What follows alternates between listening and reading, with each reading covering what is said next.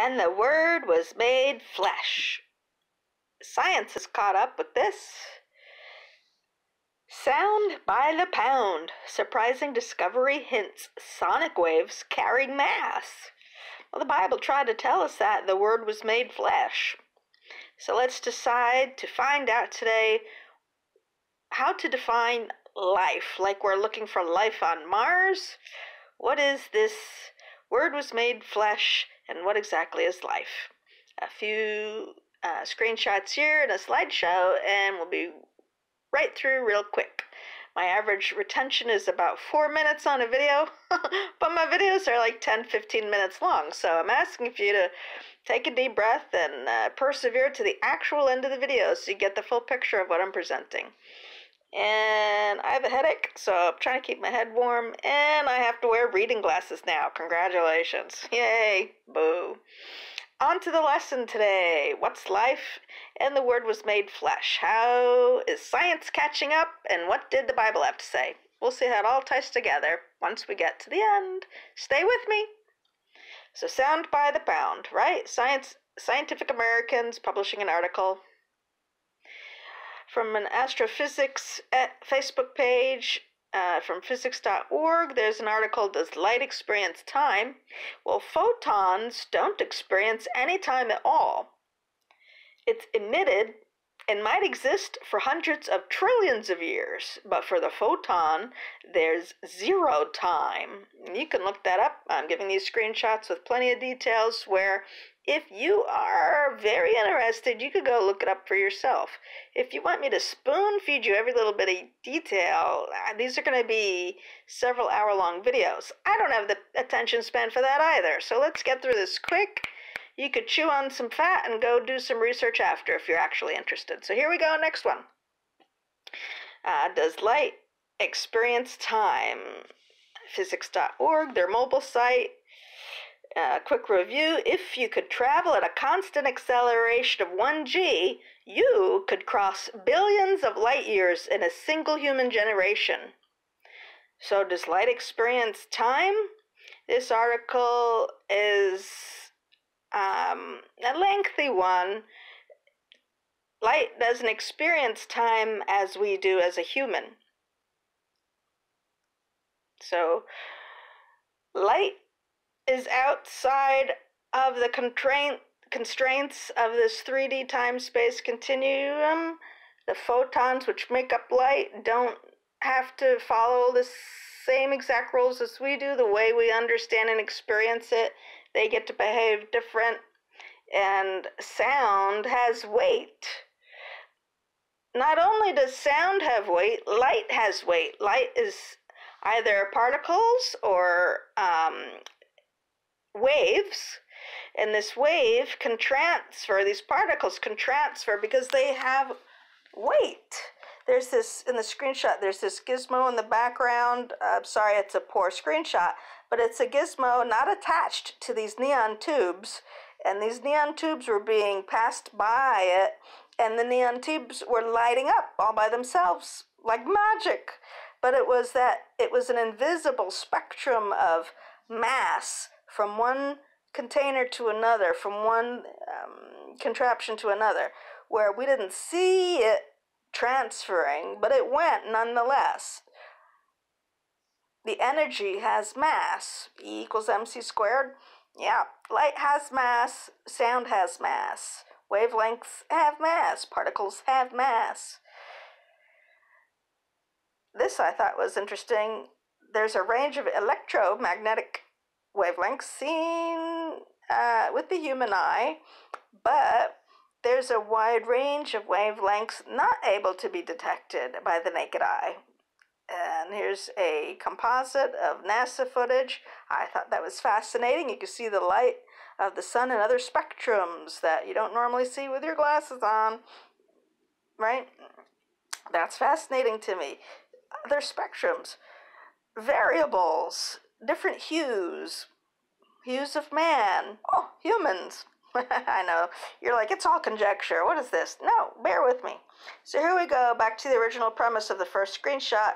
And the Word was made flesh and dwelt among us, and we beheld his glory, his light, right? Full of grace and truth. But the Word was made flesh. What is the Word, the Logos? What is the flesh? Flesh. Let's get into the Word and flesh a little bit more. Stay with me. I'm going fast. I know. Stay with me. In the book of Genesis, there's described a tree of life. It was there in the Garden of Eden with the knowledge of good and evil tree. It was there in the same orchard. But this tree of life was blocked by cherubim after Adam and Eve ate the fruit from the knowledge tree, because Yahweh didn't want them staying alive forever in their new fallen state.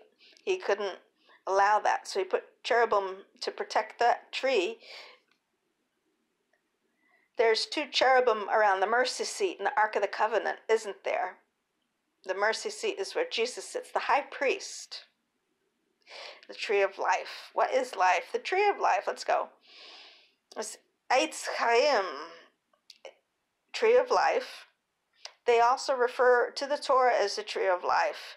The wooden poles that the parchment wraps around. We call it a book, but it's really a scroll.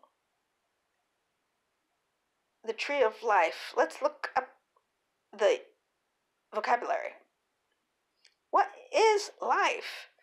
When you want to see life, what do? When you're depressed and feeling blue, you get outside and you look at things that you know have energy, water within them. They're active, they're growing.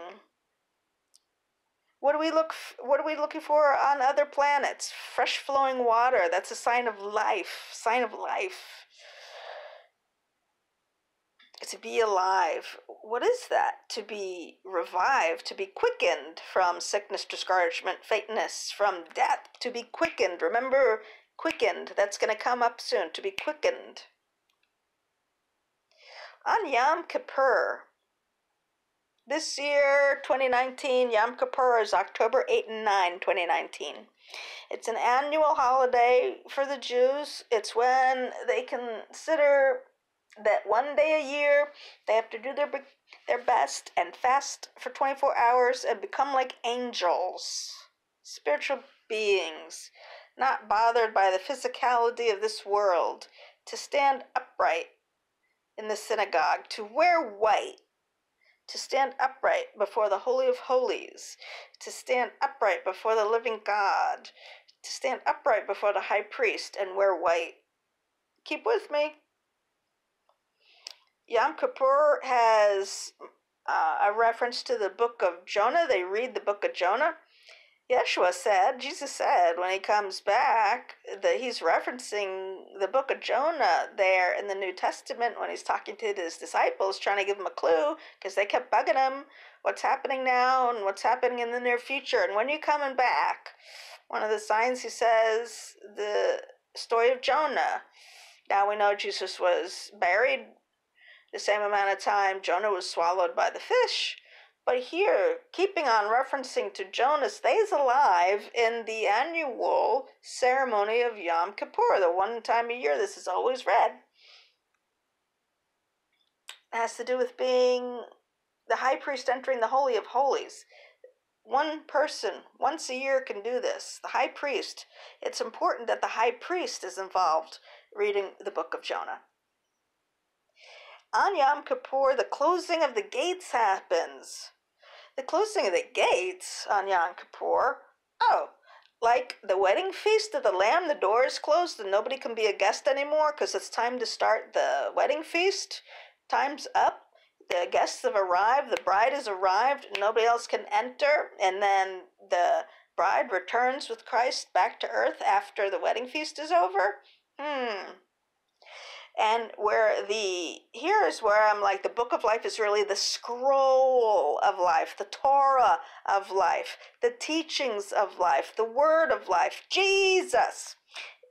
But every year, our book of life, our scroll of life, our inclusion in the Torah, the teachings, our association with life, it's sealed. We're sealed by Christ and risen up on a special day in our new future. candle has to burn. The flame has to be burned through Yom Kippur, this special candle.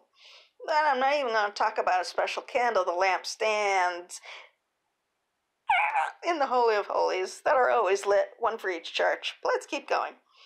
The Torah scrolls on Yom Kippur are removed from the ark. What's the ark? The earth, where the saints that get called up live. The ark is the earth, where, for example, Noah's ark kept the few humans and all the animals and whatnot safe during the flood. And the ark in the synagogue has the commandments, the rod of Aaron, the sample of manna, the bread of life, Jesus, the commandments, the word of God written in stone. Whose stone? The cornerstone is Jesus. That rod of Aaron, the budding rod of Aaron, the branch, Judea, Israel, the branch that will never die again.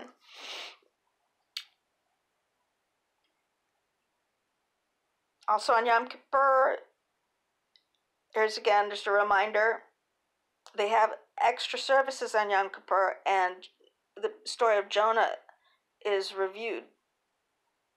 It's the only day of the year that has 5 prayer services.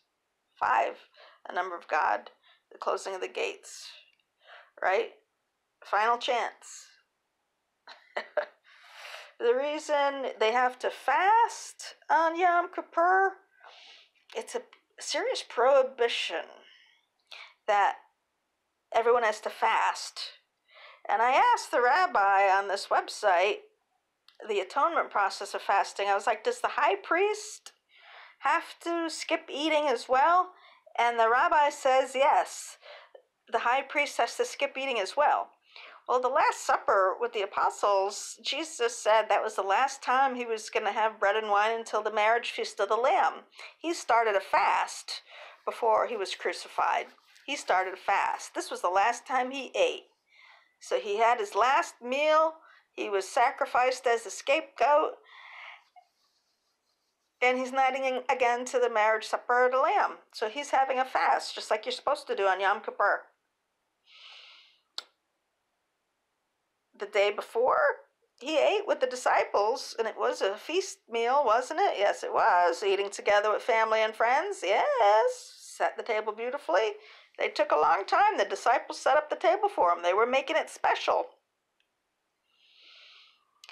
They kneel in synagogue on Yom Kippur, because normally the high priest and everybody, you don't kneel in synagogue. But remember how Jesus was washing the feet of everybody before that special meal? He knelt to do that. He stooped down to do that. The high priest is never supposed to stoop down and kneel down like that, being in submission to another human being. So, the Kohen Gadol, the high priest, prostrated himself during the service. He was conducting a service there with the meal and the blessing and the washing of the feet. Jesus was doing a mitzvah in a physical form, acting out a religious service, the ceremony, the moedim, honoring his Holy Father, our Holy Father, the living God.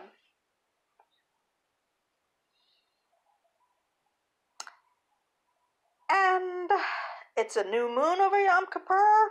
Isn't there that thing? Nobody knows the day or the hour. Well, in the new moon, until witnesses confirm the new moon, you don't know which day you're on. You don't know which hour you're in until the confirmations are met by 2 witnesses. So this new moon event happens, and then afterwards, to confirm, the morning after, the town and people go to the 2 witnesses. Did you see something? You describe it. Okay, we're putting you away. You come here. This other guy, you describe it. If their 2 witnesses match, then it's confirmed what day it is. The 2 witnesses come in the book of Revelation after the rapture of the bride of Christ, because they have to confirm what happened in the moon the night before. And the next Jewish holiday after this, Sukkot, is 4 days away. Sukkot, tabernacles. Jesus will dwell among us for 1,000 years. 4 days away, 4 of something. Days, weeks, years. times are condensed and expanded. Photons don't experience time the way we experience time. Light doesn't experience time the way we experience time. Science is finally proving that. So cool. 4 days away. Well, scripture says the great tribulation will be cut short or no flesh will remain. So 3.5 years instead of 4 years fully to the next holiday where Jesus tabernacles. So from Yom Kippur to Sukkot, 4 full days, but the time has to be shortened or nobody would survive. That's suspicious to me. Wouldn't you think if you knew all this stuff and you're reading these things today like I did, you would be having flashbulb moments? Now, here in Perry Stone's book, rabbis teach there are 365 days in a solar year, and the phrase, the Satan, ha-Satan, told us 364 in gematria. When subtracting 364 from 365, it leaves the number 1. The rabbinic teaching says that there is 1 day each year when Satan is bound and cannot touch a person, and that is the Day of Atonement. Day of Atonement, Yom Kippur. In 2019, it's October 8th and 9th. I am not throwing a dart at a calendar. I'm just saying, I'm trying to describe. You can do your own research. I'm not saying anything specific will happen this particular Day of Atonement, Yom Kippur, but we'll see what happens on this or any other Yom Kippur that might start the ball rolling on what we're all waiting for. Let's keep going. A couple more slides. Stay with me. Day of Atonement. Satan can't touch a person. That'd be a nice time to leave, wouldn't it? And this is the book. I took that screenshot out of Perry Stone, Breaking the Jewish Code. One other little thing in his book, the Torah is so holy. It's considered on the same level as a human being. And here in this paragraph down there, it says, once a Torah, if the ink is all becoming illegible, they don't throw it out or burn it or anything. They bury it in a cemetery like a person. The dead in Christ shall rise first. The dead in life, the dead in Torah, the dead in the book of life. If you're written in the book of life, if you're written in the Torah, your scroll is part of the teachings for eternity. You think your life doesn't count? You have a book of life. We each have a book of life. The Torah in the synagogue is referred to as the book of life, tree of life. Book, scroll, tree, in English, book, in Hebrew, scroll, in the idiom, tree of life. And Paul, here in the middle paragraph here, Paul wrote, for the word of God is quick and powerful and sharper than any two-edged sword. But the Greek word for quick means alive. How do you find life? The word is alive, has light that has mass. It has sound that has mass. It is alive. Water, flowing water.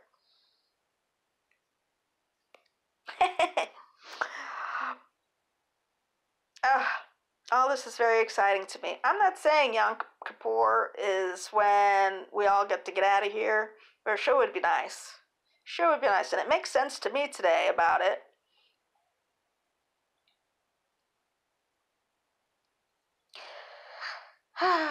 So, draw whatever conclusions you would like.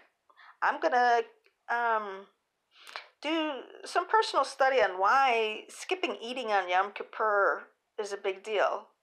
But the fact that Jesus is on a fast until the marriage supper of the Lamb, I'm just going to accept that for now as the only explanation I'm getting. If I can find out anything else, I'll make a different video. Alright? So there we go. There we go. The Torah is removed from the ark. The scrolls of life are removed from the ark.